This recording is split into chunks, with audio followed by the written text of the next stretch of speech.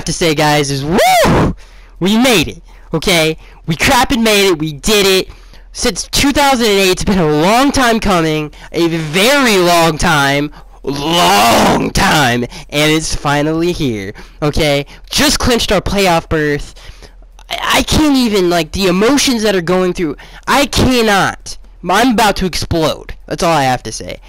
Listen, man, how grateful are we? It's great. One of the great. I hope everybody's having a Merry Christmas. I know I am. Great Christmas gift to have. This is one of my I can't even. Oh my God. Okay. I'm so happy, man.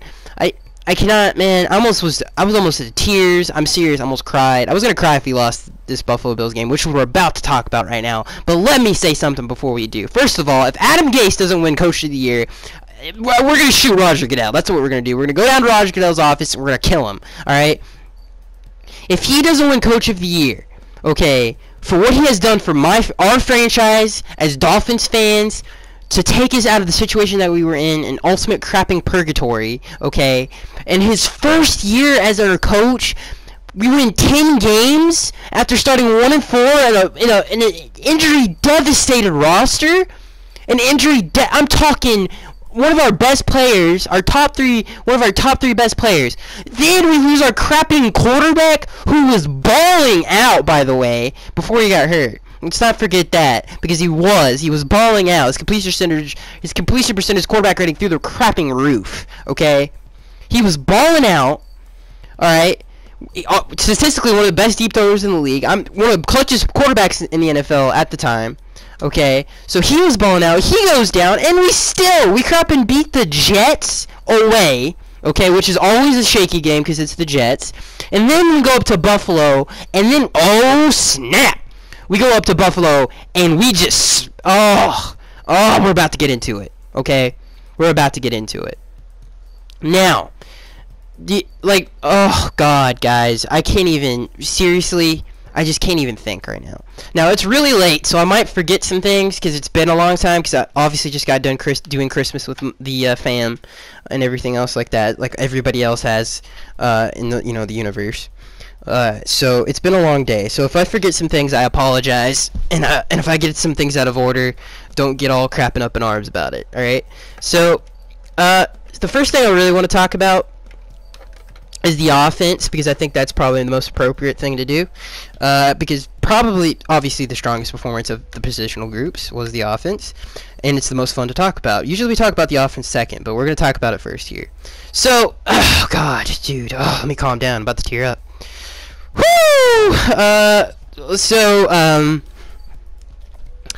So the offense, the run game was first of all, JJ, I would kiss you on the forehead if I could. I really would, because Jay had one of the clutchest performances in Miami Dolphins regular season history. He's probably one of the biggest snubs in NFL history not to be a first Pro Bowl selection. I know the AFC is stacked with running backs, but only was it four players in NFL history have had 3 or 4 200-yard performances in the same year.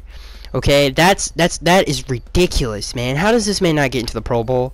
Okay, he can't. First of all, Adam Gase has done a great job of sticking to what works and not going away from it. It's called consistency, which is what he brings, and amazingness. Okay, JJ, I love you so much. Matt Moore. So let's start with the first half. Matt Moore, real shaky in that first half. Starting to get a little worried. Pause. Okay, 57 yards. That's a little crap. He was thrown behind some players. He really wasn't. He didn't look good at all. He only had 57 yards. And now I'm not saying that's all Matt's fault, because it's not. Because apparently the wind had a huge effect on the passing game and the play calling. Matt and Adam said that it affected the deep ball a lot, and they really shortened the field a little bit, which sucks. Because I mean, I guess that's just Buffalo, but it sucks that we couldn't use Matt to his strengths, basically. So that's not all Matt's fault. But the run game, we set the tone early. What did we talk about previewing this video? Setting the tone early. I am pretty sure, could be wrong, I don't know if it was a 3-and-out, but we did make them punt. They got ball first. Good defensive stand. We really were messing with them early, but we'll get to the defense. It's a whole other thing. But we set the tone early. I think it was our first or second drive. Jay Oh, Jay with a stiff arm right to the crapping face mask of a Buffalo Bills player.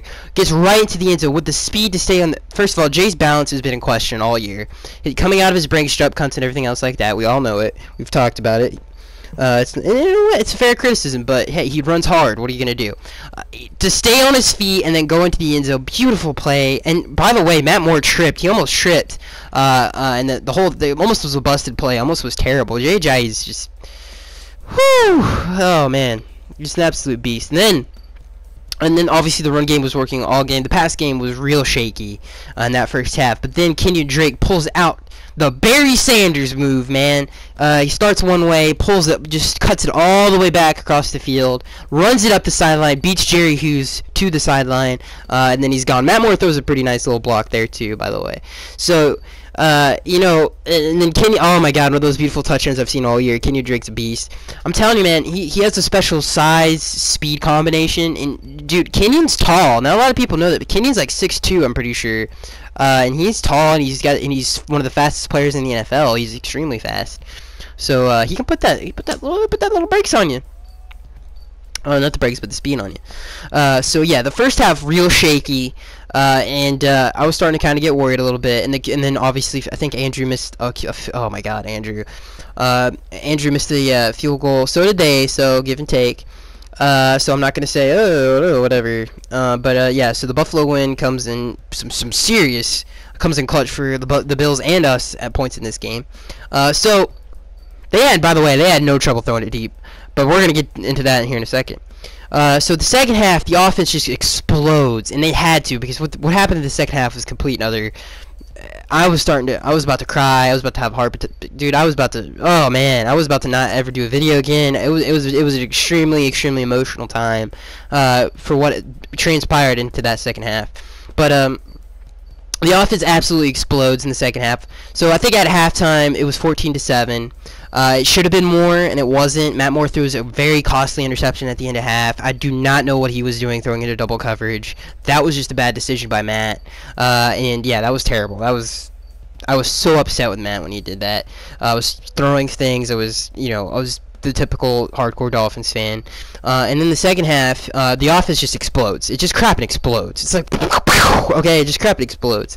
Okay, so I'm going to say the first touchdown, we did score on our first possession of the second half. I want to say, and kudos to us for having a great first quarter, because obviously we were one of the worst first quarter teams. So slow starts. But But anyway, let's get back to the second half. So we scored our first possession, and I want to say, ooh man, I don't remember which one it was. I'm so discombobulated right now. I want to say it was the Devontae Parker one. I could be wrong about that. But Damian Williams, I don't know if he said no, it was Devontae Parker. So I'm going to say it was Damian Williams. I'm going to say it's Damian, not Damian Williams scores, but this is Damian Williams play. Damian Williams with a beautiful play, and he's been the Swiss Army knife of this offense all year, making big plays against the Chargers. Big plays everywhere. I could just name so many plays, but we don't have enough time.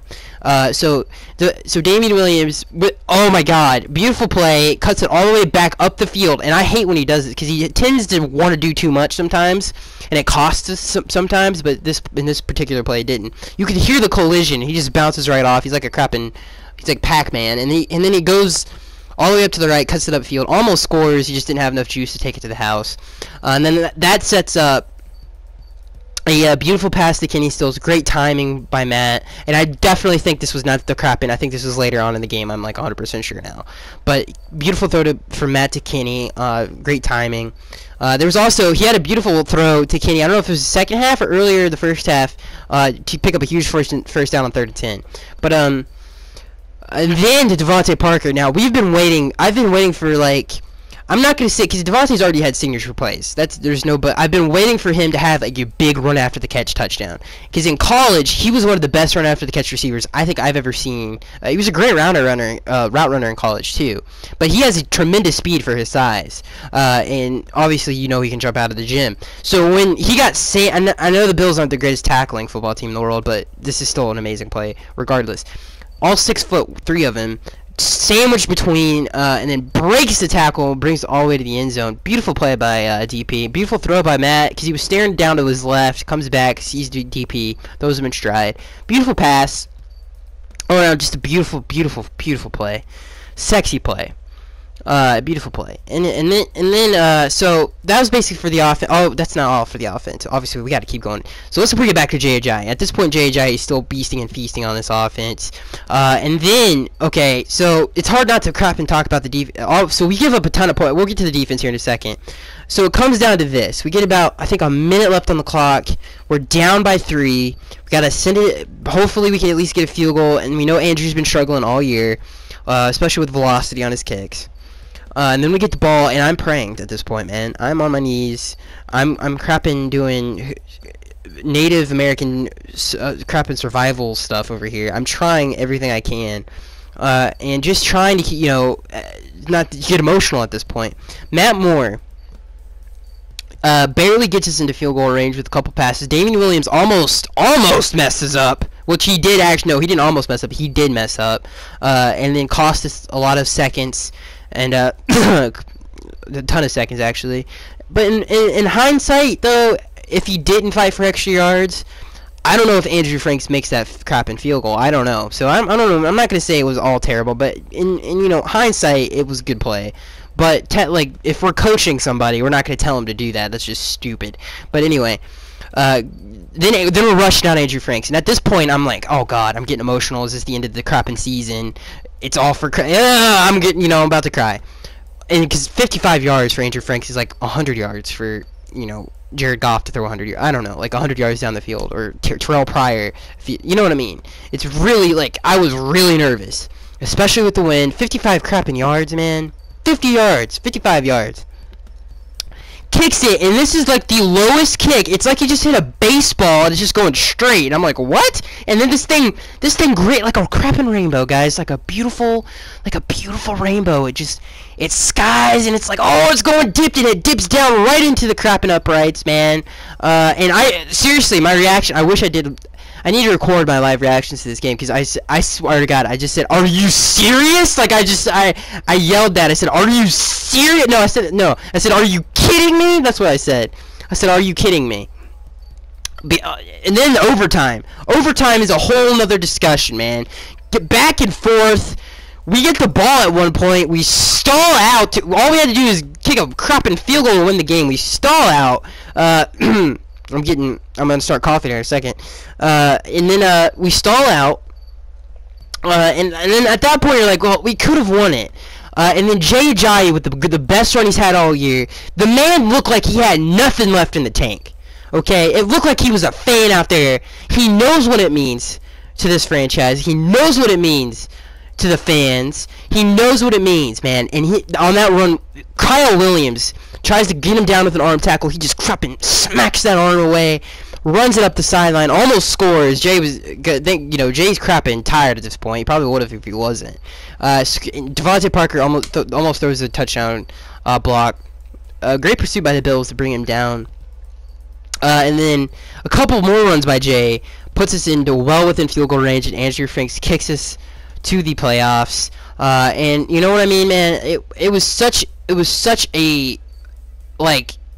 At that point I didn't know that we were in, but it was just like, wow, man, because this is usually the kind of games that we lose, and this was so important to the franchise and the fans, like I just said.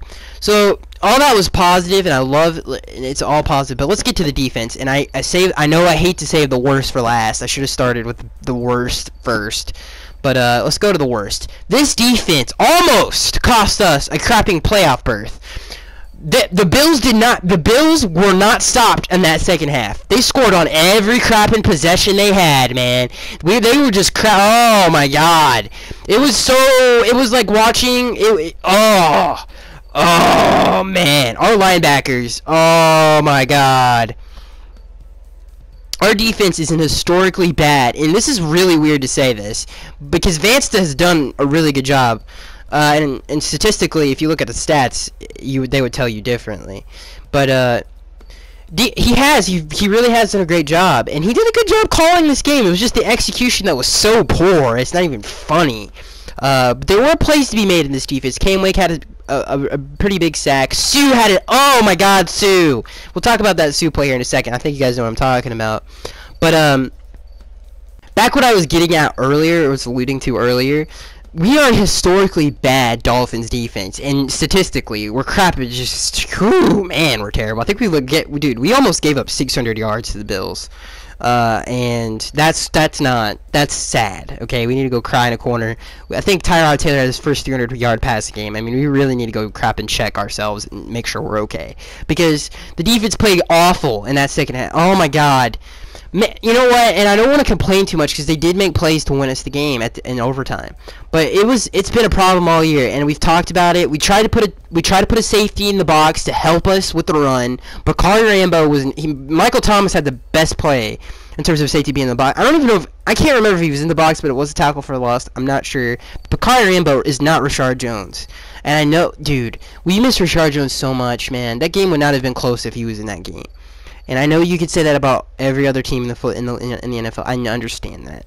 But Rashard Jones is the best safety in the league. And when you lose the best at something, it really hurts. And it really hurt that game.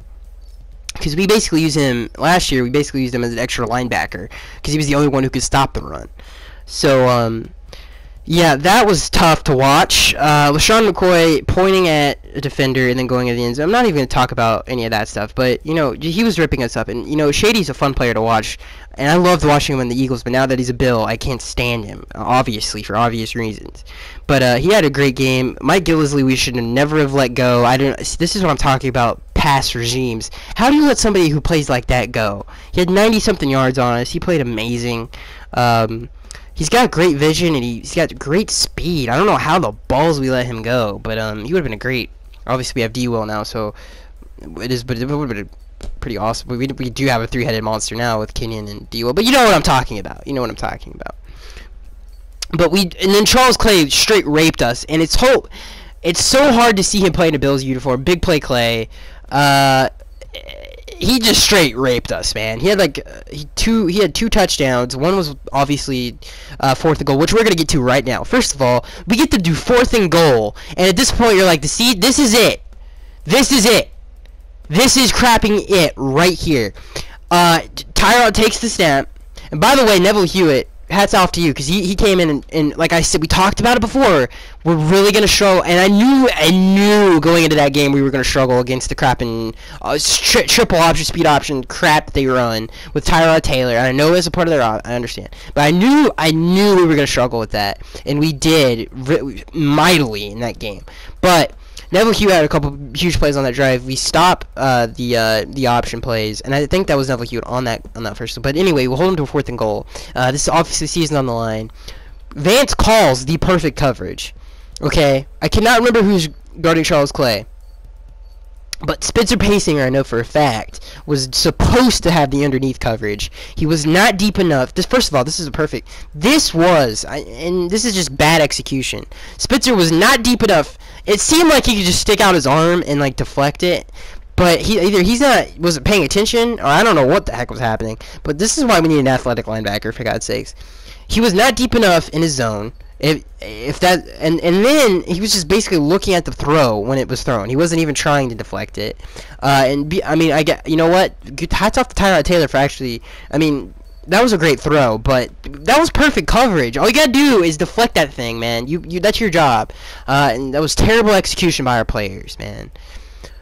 Yeah, and obviously, and I know somebody's gonna say if I don't say it, and I hate when I forget things that are important that happened in the game. Xavier Howard did struggle this game, and not all of his fault. The touchdown he led up to Sammy Watkins. Obviously, they flooded the zone. It's not all his fault. There was a little miscommunication. If you watch the snap or the line of scrimmage before the snap, you can see that he's trying to tell them, like, hey, either he was asking for help. I don't know, but I don't know if it was a cover 2. I'm not 100% sure on that. I know it was a zone of some sort, but yeah. So he got burned. Obviously, Sam is probably one of the fastest top 8, top 5, top 7 fastest receiver in the league. So he burned Xavier, and you know, obviously Tyrod Taylor throws the touchdown. So that was it. And you know what? Xavier had some good plays and he had some bad plays. But that's not on Xavier, and he had a bad game. I'm not like, oh, I don't want to say it, but yeah, he had a bad game. But that doesn't take away from the crapping year he's had, even though it's been very few, like, obviously he's played very few games. But anyway, so Avi, dude, we need to address the linebacker and the safety situation. Not all of it. Some of it's health and some of it's crap and talent. We need a 3-down linebacker so bad, who's an all-around linebacker. But anyway, where was I going with this? Okay, yeah. So in overtime, it was like a 3rd and 3. I'm sure it was 3rd and 4, 3rd and 3, 3rd and 5, maybe. Sue with them big old hands, a big old burly Sue, just deflects the pass. That was a beautiful play by Sue. Drop backing in coverage, getting in the passing lane. Beautiful play by Sue. But in closing, man, I cannot wait for Sunday. It's going to be awesome. We're going to get to the Patriots. Obviously, and we have the comfort, guys, that we don't have to worry about winning this game. We can just sit back, relax, and watch, which is so gratifying as a fan. I can't believe it. I'm sure this was... I hope you guys had a Merry Christmas. I cannot wait for Sunday. Hopefully... And tell me... You know what? Hopefully some of you guys are going to the game on Sunday. But, yeah. So, I can't wait for Sunday. It's going to be awesome. Hope you guys had a Merry Christmas. I sure as balls did. I can tell you that right now. And then, I am Sky Extra 3, guys, and I will see you guys in the next one.